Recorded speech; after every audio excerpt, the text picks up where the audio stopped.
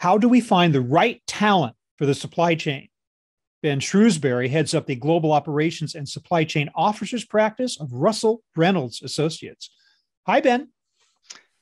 Hey, Bob. Thanks so much for having me join you today. Looking forward to the conversation. And thank you for taking the time. So we're talking about finding talent. We're talking about human capital in the supply chain. Just to start out, what is top of mind for supply chain leaders today? What challenges are executives facing in the C-suite and at the board level? Well, there are a number of them. And as I'm sure you're aware, and folks who view your podcast are aware, supply chain is absolutely in the zeitgeist. Yeah. And I would say there are a number of trends that have impacted of late related to this tension between speed, cost to serve, against flexibility and resilience as being critical differentiators, surety of supply, risk management, and really supply chain disruption. So if you think about the complex connected global economy that we still enjoy has been stressed with some of the circumstances of the last 20 months or so. And those challenges related to, again, surety of supply, visibility, access to labor, and ultimately meeting unique and evolving consumer demand have made it a very exciting place to be a leader, especially today. Do you think that the events of the last year or so are making boards of directors more cognizant of the importance of supply chains to the success of businesses? 100%. We have conversations regularly and increased conversations with our clients across industries around the world about the importance and the impact of supply chain and operations. And in some cases, we've been a part of partnering with those clients on helping them to evaluate their board capabilities and bringing in specific capability related to supply chain to the boardroom as in many respects, looking for diversity of perspective for that matter. Might be a consumer durable who brings in industrial manufacturing from that kind of perspective, or a technology player who brings in CPG. So it's absolutely a conversation that is happening in the boardroom and a conversation we're having with our clients. It's almost maybe a case of be careful what you wish for among supply chain executives who used to complain that nobody cared or knew about what they did. Now everybody does, and maybe for them, there's just that many more eyes on them and their responsibility, right? Absolutely. I tell you, the conversations that we have with both clients and the market from a candidate standpoint, they're some of the hardest working folks in business right now. Yeah. So let's drill down to the actual workplace and talk about some of the major trends there. I mean, just how work is being done in the supply chain, the extent to which remote work is still possible, and how the pandemic has affected it, how that concerns supply chain today. What are the big issues there?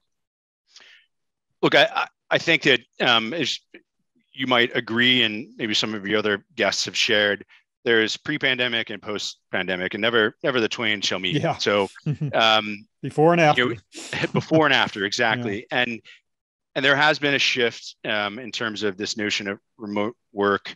I would say that within ops and supply chain, you still cannot get away from physical presence, being on site. And in some respects, if you were to go down within an organization, manufacturing, plant leaders, et cetera, are always going to be a part of that location, their teams.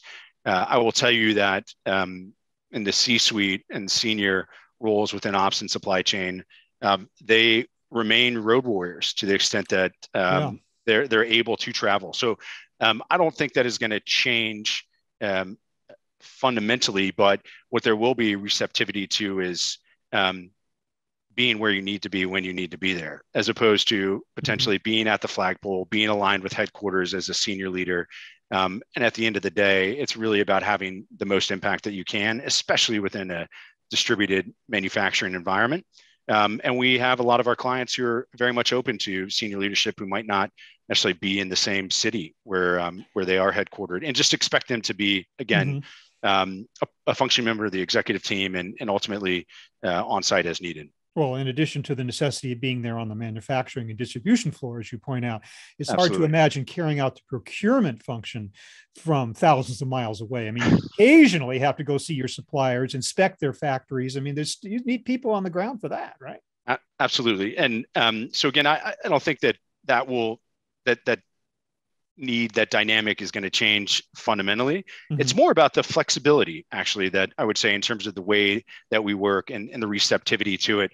One of the things that we've talked about with our clients and even have garnered from the market is this notion of a winning formula to take care of people who ultimately take care of the business and focus on things like authenticity, empathy from senior leaders to really take into consideration what the folks who do the hard work are experiencing and adjusting to those operating models to be able to inspire teams in remote working conditions. It's going to be part of the new normal, and it's certainly elevated expectations and the kind of skill sets and leadership traits that we expect from senior supply chain leaders. Yeah, you're talking about some really important soft skills that Soft skills are harder to measure, but absolutely essential, right? Absolutely. Let's Absolutely. broaden the discussion a little bit about the impact of human capital generally on big issues in global supply chain, sustainability, resilience. I mean, where does that come into the discussion? What can be done in order to link those two things successfully? Well, that's another conversation that we're having with our clients in the boardroom, in the C-suite, is about this notion of sustainability, both environmental and social impact. Whether it's ways in which they're considering the notion of ESG and how it fits into their strategy. Environmental, social governance. Correct. Thank you. And really elevating that as important. And it's inextricably linked, I would say, to the supply chain, especially in organizations that have a make profile where they're actually manufacturing something. So the conversations around sustainability, absolutely. The notion of resilience as well, and the expectation that within these global value chains, you're going to still take care of folks who are in different parts of the world, have an expectation and a duty of care for what happens at those facilities where ultimately are part of your supply chain. The assumption, of course, is you have visibility of that you can see it. And that seems to be a big challenge just to get that in a multi-tier supply chain. That is absolutely true. And one of the things that we're seeing is the investment in that capability because the public demands it, investors demand it, and it's enhancing those kinds of capabilities, investing in people who might be co-located on the ground. That is a trend that is occurring across a number of companies that we partner with. So we've been talking about people stuff so far. But I'm wondering what is the possible role of technology in all this, specifically in terms of things like advanced analytics and artificial intelligence?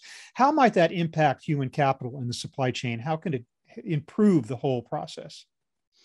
Well, I think as we've noted and seen in cases where there have been shortages or acute disruptions that might actually be a function of labor, technology and automation, and the ability to leverage analytics to make smart decisions has helped ensure enhanced productivity.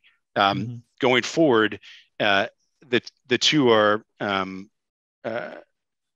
connected in a way that will not see a separation. So I think as you look at and you think about the skill sets that our clients are demanding from their senior executives, the ability to embrace data-driven analytics and have full value chain visibility in a way that hasn't been seen before, really trying to develop what is a demand-driven value chain. And the technology-enabled leader who's operated in and deployed enterprise platforms that is going to enable that supply and demand visibility will be a real differentiator. So technology obviously is not always the solution, but is certainly a force multiplier and is changing the way we work and the way in which the profile of a senior executive within supply chain is presumed to be in terms of their capabilities. And that term enhanced productivity, not a code phrase for getting rid of people altogether. Right. No, I mean, find a way to technology to enable human capital, not replace it. Exactly. Enhance productivity in a way that ultimately will continue to drive value within their organizations and meet consumer demand. That is what our clients are focused on. And of course, go all the way up, as you say, to the C-suite, the boardroom, The stock market, the investors, company value is so tied up to human capital today. I guess that's our takeaway message, right? In supply chain. That's absolutely correct. Yeah. It is. The connection between technology, people, and what's expected of senior leaders in supply chain, and really its strategic impact as a strategic enabler is evolving and will continue to be front and center. Hey, Ben Shrewsbury of Russell Reynolds Associates. Thanks for taking these few minutes with me to kind of outline some of the big concerns for supply chain leadership today going forward. Thanks so much for being with me. It was a real pleasure, Bob. Thank you. Appreciate it.